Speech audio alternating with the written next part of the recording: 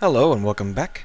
I fixed the bug with the running animation by taking out the loop pose. For some reason loop pose screws up the root bone transformation. So if you have a situation where your root bone transformation isn't being baked properly, you can unclick the loop pose. And I'm going to go ahead and do that for the rest of these right now.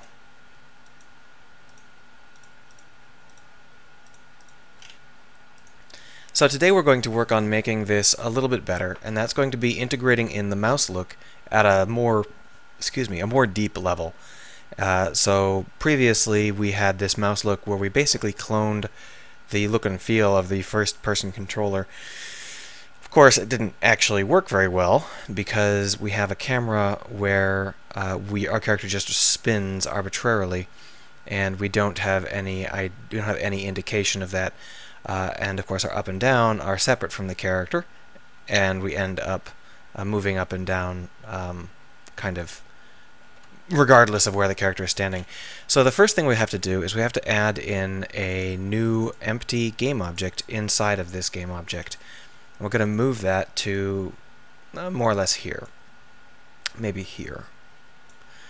And then we're going to put the main camera inside of that. And this object will be the one that we have the mouse look attached to. So we'll take this mouse look off and stick it here. And because of that, now when we move our mouse up and down, it will move relative to her head rather than relative to the camera. And that makes a lot more sense.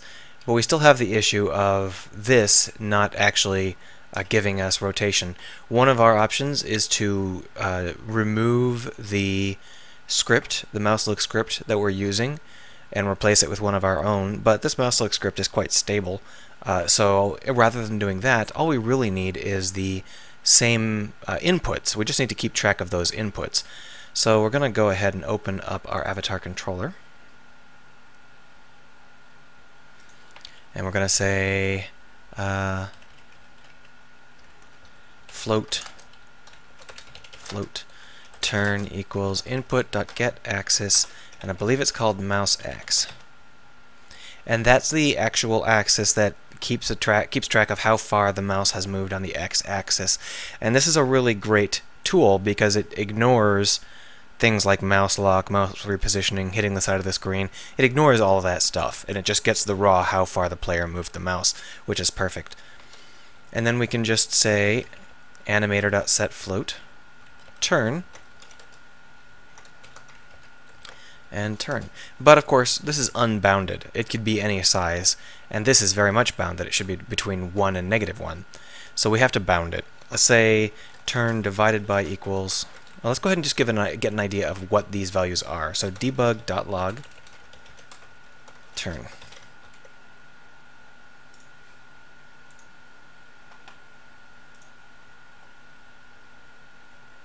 So you see that they aren't actually very large. I don't know if you can see that very well, console here. They aren't actually very large. They don't ever break 0.5. Oh, it got to 0.7 just for a second there. So really all we need to do is just make sure they don't exceed the limits. If turn is less than -1, turn equals -1. If turn is greater than 1, turn equals 1. There are other ways to do that, but it really doesn't matter. There we are. We don't have to actually move the character at all because the mouse look script is responsible for that. All we have to do is make the animation play properly. But you can see that this animation is not playing properly because it's jaggy. Well, our turning is jaggy, so of course it's jaggy. In this case, there is no easy way for us to make the axis fluid like we did with the forward and side axes. So we are in fact going to need to manually blunt this.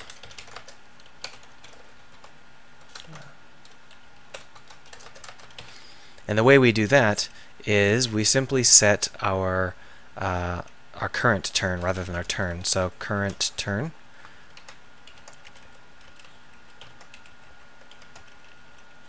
and current turn. And here what we do is we say, okay, well, current turn equals mathf.lerp turn, sorry, it's a current turn. We want to go from how we're currently turning to the current turn value at a specific speed, like say time.delta time times 3. That's easy enough, right? Now, I didn't cap turn because if we are moving so fast that we are hitting 2s and 3s, that means that we probably want to jump to that animation real quick. And so this will give us that strength. Oh. Current from. Current turn. I type things funny. So now when we turn, we're not getting any animation at all. And that's because our animations are much too slow. We need to have a much faster snap to it. So one of the actions we can do is all of this stuff we've been doing, we can instead say... Sorry, I didn't play around with this at all, so this is my first time trying it. We can just say, if turn is less than 0, turn equals -1, and if turn is greater than 0, turn equals 1. And we can actually leave all this stuff in now that I'm thinking about it. But we want to hop to it a lot faster. Like, if turn is greater than current turn, then current turn equals turn, else. There we are. This is a trick. That'll get you every time. You need to make sure to get the absolute value of these things that have a range from -1 to 1, because otherwise you'll be in trouble when you can't why when we turn left it feels sloshy. Well, that just means you forgot to take the absolute value at some point. So what this means is we're going to snap to it when we start to turn, and then we're going to fade, so we get a snappy feel. It might be a little bit too snappy.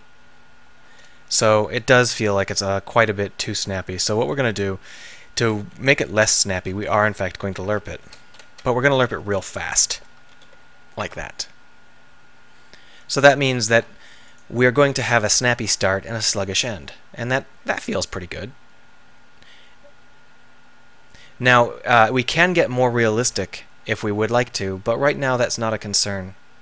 Now you can see how the turning animation actually takes over for the walking animation, and that's because of how the animator is set up.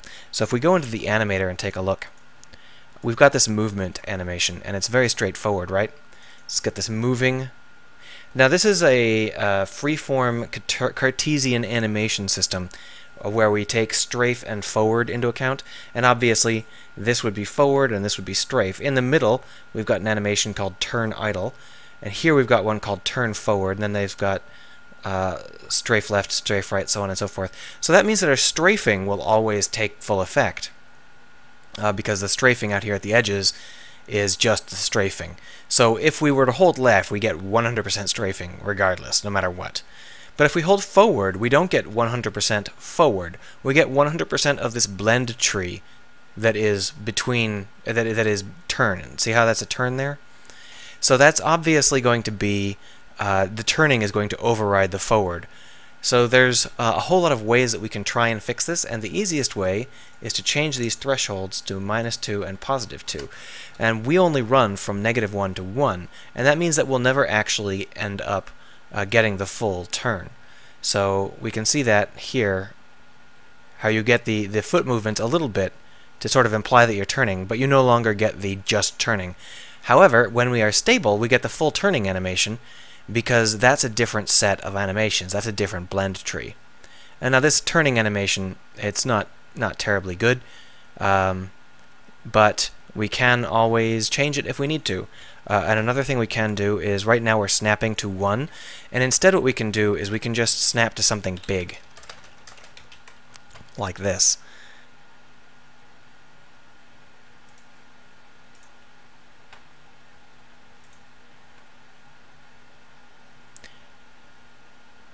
That'll snap too hard when it's big, so we would have to be a little bit careful with that. I think right now snapping to 1 is nice and easy and works fine.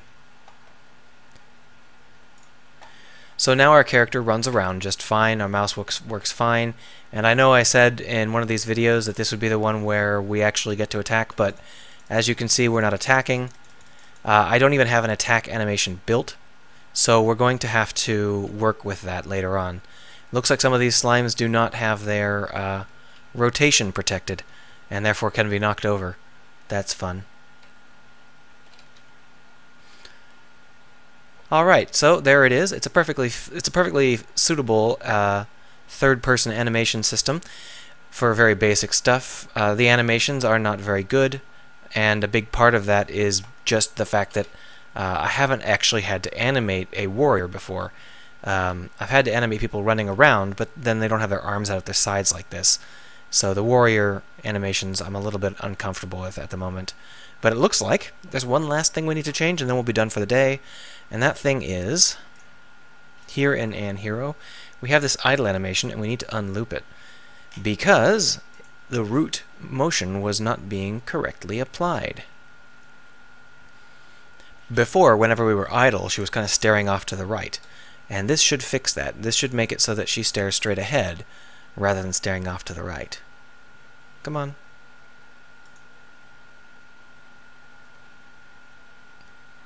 She still stares to the right. I guess I didn't fix it. Maybe I have to fix that in Blender or something. Well, it works for now. And in the next episode, we'll go ahead and let her punch stuff, and that'll be good fun. So thanks for your time, and I hope you learned a little bit about how to create basic character controllers. By the way, I didn't actually create that animation on screen, that animation system on screen, because it was a lot of trying to figure things out, the best way to do things. You can feel free to copy it yourself. It's fairly straightforward. I'm going to go ahead and just show it for a couple seconds here so that you can get an idea.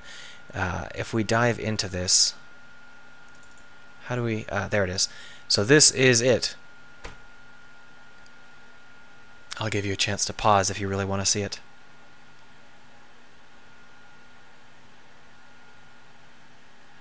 Yay! Alright, so in the next episode we'll start to kill stuff.